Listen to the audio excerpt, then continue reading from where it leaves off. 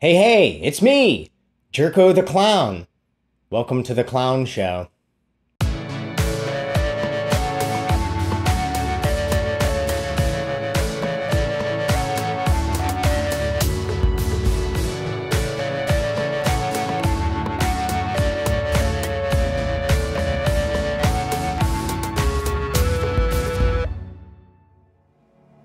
Monday, October 31st.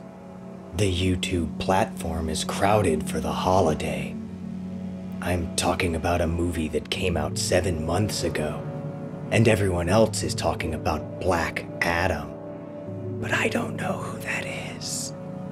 Hidden in the chaos, the trolls and the sex bots are waiting to strike. But I'm there too, watching, waiting. 2 years of uploads have turned me into a nocturnal animal. They think I'm hiding in the algorithm, but I am the algorithm.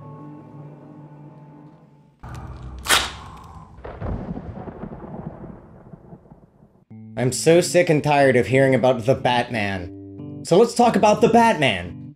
He's had a ton of movies, Batman. Batman Begins, Batman Returns, Batman Forever, Batman and Robin, The Dark Knight, The Dark Knight Rises, Batman Mask of the Phantasm. Now, I love Batman. He completes me. I've got a Batman blow-up doll in my closet, wanna see? But there have already been so many Batman movies, how could anyone be excited about another one? Batman is a billionaire who fights criminals in the streets. How can anybody relate to this character? Billionaires don't fight crime. They just want to look cool on social media. So they buy social media. Everything in the trailer for the Batman was something I had seen before. I am vengeance. I am the knight. Will they, won't they with Catwoman. Batmobile chase scene. Big explosion. At least the Batmobile is a cool looking car this time. It's a muscle car with a jet engine attached to the back. They even built an electric version of it. It's way better than that clunky tank from the Nolan films and the Arkham Knight game. Stupid tank missions. Way days of my life. Everything about the Batman has been done before across Batman media, from the comics to the animated series to the games.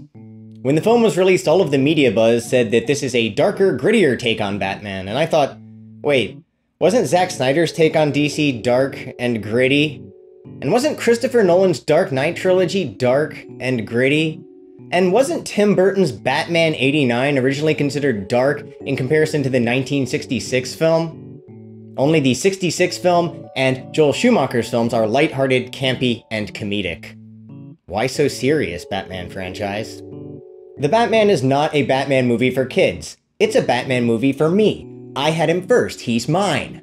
So is the Batman the best Batman movie? Is Robert Pattinson's Batman the best Batman? Did you sign your Robert Pattinson apology form?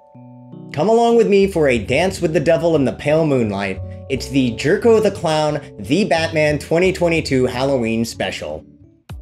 The Batman has the appeal of a classic blockbuster film. It incorporates many different genres to reach the largest amount of viewers possible. It has drama, mystery, action, romance, comedy. Just kidding, there's not really anything humorous going on here. The only thing that might be kind of funny is how emotionally disconnected Batman is. Thumb drive. Jim Gordon and Batman have a very dry, procedural, back-and-forth exchange of dialogue as they're solving clues and following leads. The Batman weaves different genres together, but maintains a consistently grim and serious tone. The pacing is glacial. The Batman sets up Jim Gordon, Selina Kyle, the Riddler, the Penguin, Carmine Falcone, Alfred Pennyworth, and of course, Batman and Bruce Wayne. No wonder this movie is 3 hours long. That's a lot of characters to develop. The supporting cast are excellent. There's not a role that stands out as being underutilized. The main plot is that Batman has been called in by Jim Gordon to solve the case of a serial killer.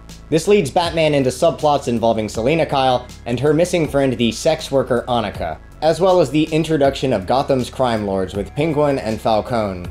There's a running theme of creatures with wings. One of the clues that Batman is following is something about a rat with wings, so it could be Penguin, it could be Falcone, it could be Batman. This means that after the Penguin-Falcone thread sees its conclusion, there's still another act of the film to wrap up Riddler. This is a long movie, it's your whole afternoon, and don't watch it in the afternoon because it's shot so dark that you'll have to black out all of your windows to see what's going on. Nearly every scene is at night or in the rain. This works well because Batman is in his suit for most of the movie. The heavy shadows mean that the superhero costume doesn't look as silly as it does in other live-action adaptations. The look for Catwoman, Penguin, and Riddler are all more grounded interpretations of the characters. Catwoman's cat ears are subtle. Riddler is a guy wearing cling wrap around his face. Colin Farrell's Penguin is probably the most exaggerated performance in the movie. He's portrayed kind of like an over-the-top Scorsese character. Look at you two, world's greatest detectives! Am I the only one here knows the difference between L and law? The Batman is not a traditional superhero movie. There aren't a ton of action scenes. Sure, Bruce Wayne rides down some stairs on a motorcycle like he's Cloud from FF7, but the Batman is not overly concerned with extended action sequences. The fight scenes in the film are quick and brutal. The fight choreography is more realistic, combining different martial arts styles. Batman's gadgets are minimal. He uses his grappling device to go up, he's got the wingsuit, he glides a little bit and then hits the ground, and somehow he's not really that injured. The style of fighting where Batman takes out a mob of enemies feels like the Batman Arkham games. In the detective scenes later, Selina can see characters' names using Bruce's tech, again making it feel like a video game. It follows the progression of discovering new locations, meeting important characters, and searching for clues, with action and stealth scenes sprinkled throughout. The Batman takes part in a juggling act with all these various elements. It takes its time to establish the characters, their motives, and obstacles, while also maintaining suspense and excitement. The screen time is mostly spent in character and world building, which all revolves around a crime-ridden city going from Halloween night into election season. Director Matt Reeves took the time to go back and read through some Batman comics in preparation for the film. His approach to the film was very passionate, and he also looks a lot like Jim Gordon. The Gotham of the Batman strikes a nice balance between the gritty realism of Nolan's world and the cartoonish fantasy of Tim Burton's films. The Batman is loosely based on the Long Halloween comic, but also uses Batman Year 2 for inspiration as well. I've never read these because I had to choose between time for reading comics and time for playing video games. And I chose video games, but that doesn't make me an incel. I've had enough of this slander, it's a defamation of character. The camera work is exceptional. In one of the first shots of the movie, we're looking down on a politician and the majority of the screen is obscured. In many of the shots, either the foreground or the background will be deeply out of focus. One example is a scene where Bruce Wayne is visiting Falcone without his disguise. Or is Bruce Wayne his disguise? It's a question the movie grapples with. There's a kill scene in the movie where the field of vision is heavily obscured. The Batman works well as a horror slasher flick, though it's more about what you don't see than what you do. Suspense is built effectively. We know a character is being watched, but they don't. The film is more about espionage and surveillance as Batman uses his intellect to solve a mystery. The color choices are muted. This is as far as you can get from the usual bright, candy-coated superhero genre films. The musical score is quite minimal. It's based on the repetition of just a few notes with discordant strings and a plodding bass.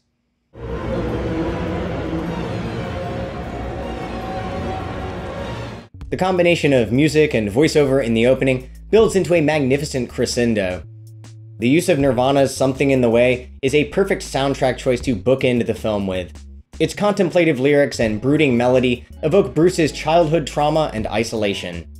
The chords of the song are matched to the images on screen with precise editing. There's a love theme given to the character of Catwoman. The first time that it plays, Batman is forcing her into submission, but he's also trying to protect her from being caught.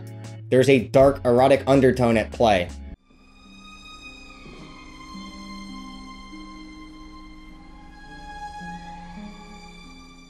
Batman up to this point of the film has been detached and methodical. We sense his humanity in his attraction to Selina. There are two different scenes where Bruce sees himself in a young man and mourns the loss of his childhood.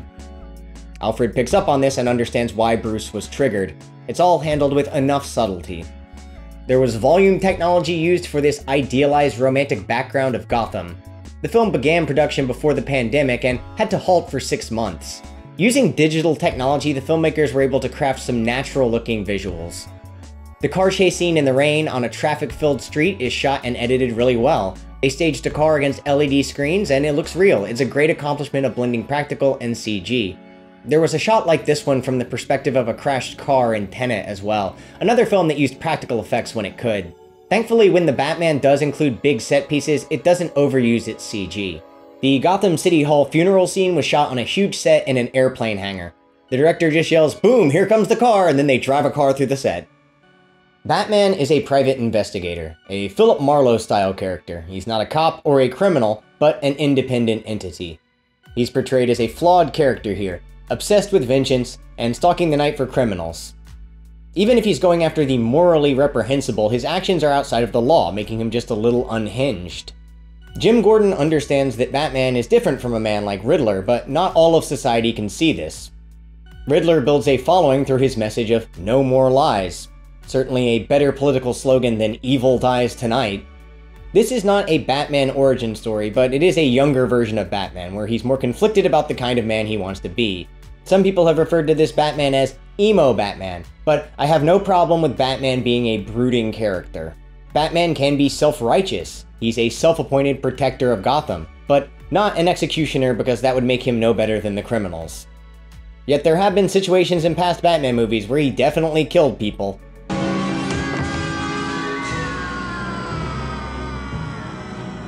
Before the Batman released, there was online discussion about Robert Pattinson's refusal to bulk up for this movie. It turns out, we don't see Batman a lot with his shirt off, so it doesn't really matter. There's one scene where he takes his shirt off and he still looks pretty fit. That controversy sure was pointless rage baiting. Excessive voiceover can ruin a movie, but Pattinson's voiceover only bookends the film. His portrayal reminds me of a less deranged Travis Bickle. Catwoman is a femme fatale, an independent party like Batman, neither completely on the side of the law or on the side of crime. Robert Pattinson and Zoe Kravitz have good chemistry together. In fact, they do something called a chemistry read with actors, so it's scientifically proven. Yet the scene with the most emotional impact is one between Bruce and his mentor Alfred. It's the one where Bruce opens up and talks about his feelings. Batman is also a voyeur as he tracks and trails people in search of Riddler. He uses cameras he attaches to his eyeballs to record everything he sees. He puts these cameras on Catwoman. He needs to see through her eyes, so that we, the audience, can see through her eyes. She explains to Batman that if she looks back at her target, she'll attract his attention. The difference of seeing through a woman's eyes.